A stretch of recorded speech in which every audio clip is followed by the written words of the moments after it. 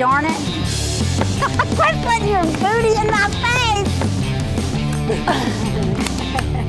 My name is Sherry McCrae. I'm a Georgia peach. I have a wonderful husband who is a native Georgia boy. We're American by birth, Southern by the grace of God. I'm the mother of 5 children, 4 hearing and 1 deaf.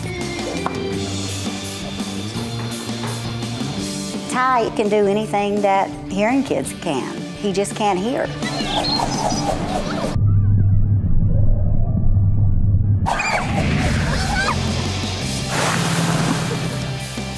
I like to go off-roading. It's not fun when I can't get stuck.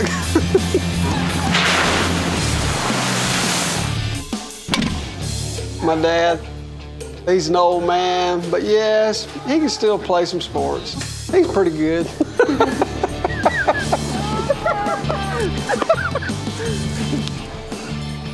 You need to turn your burner on. Okay. Now that's a cute one. That's about how old he was when we found out he was deaf. When Ty was 4 months old, I had some ideas in my mind that, you know, something was just not right and I just couldn't put my finger on it, or I didn't want to put my finger on it. My mother-in-law was up visiting one day and he was playing with her keys and he dropped them and I heard her call out, "Sherry, I don't think he heard that."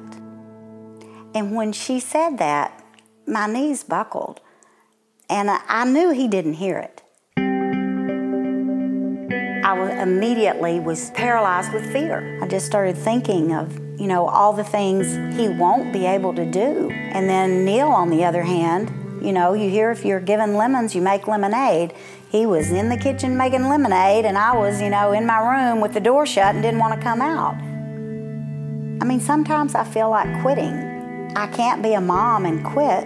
I want to make everything perfect for him, but I can't. I can only do what I can do, and I know the Lord's going to make up for the rest. I believe when Christ comes, he will be healed. He came home from a Valentine party in 4th grade, sobbing, and I will never forget him signing, "I want Jesus to come now. I'm ready to hear. I want him to come now." And so I'm thankful for the knowledge that he will come.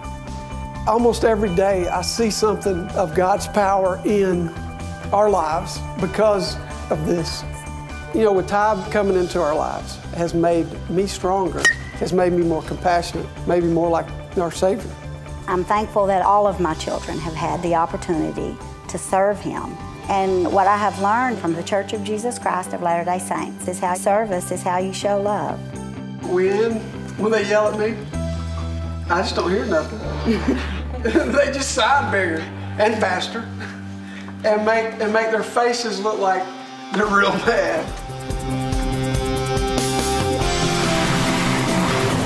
We are rednecks. Do we want to show that to all the world? I mean, think about it. You know, engines usually have a normal color.